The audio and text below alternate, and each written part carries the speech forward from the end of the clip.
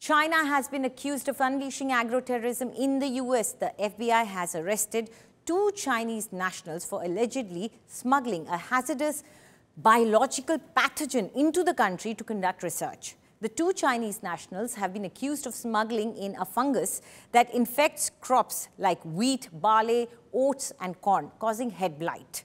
It is also extremely harmful to humans with the capability of causing liver damage. US authorities have stated that the fungus is a potential agro-terrorism weapon according to scientific studies and is capable of causing billions of dollars in losses.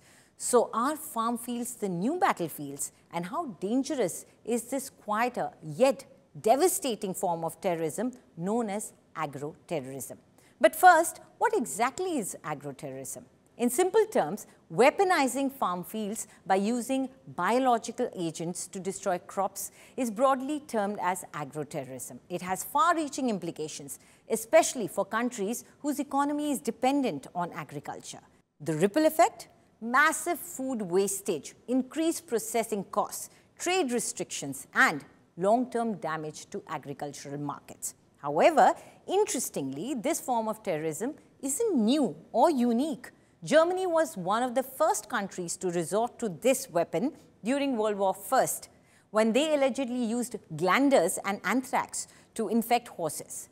They allegedly used fungi to contaminate food grain stores intended for supplies to Allied forces in Europe. During World War II, Germany again targeted potato crops in Britain with potato beetles. The beetles were allegedly released from an aircraft. According to a research paper, Japan had also explored the option of agro-terrorism, intending to attack wheat fields in the US and Soviet Union with grain rust spores if the war continued.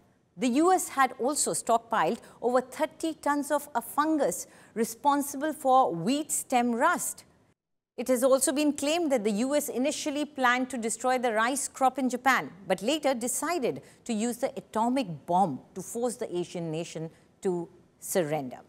There's also the infamous instance of 1984 when a religious cult in America's Oregon contaminated salad bars to influence local elections. This instance resulted in 750 people getting sick. So is India vulnerable to Pakistani agro-terrorism?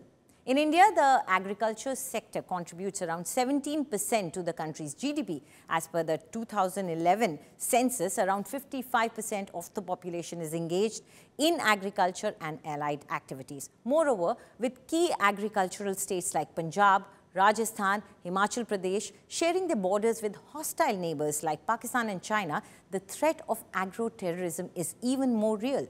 India has been a victim too.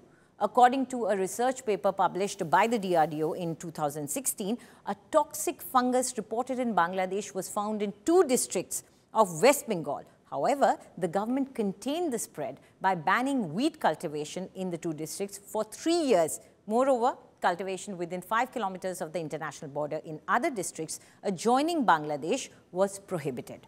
With tensions between India and Pakistan at an all-time high, the danger of toxic pathogens being smuggled into our country is looming large, and being vigilant is the need of the hour. If you like the video, do like, comment, share and subscribe.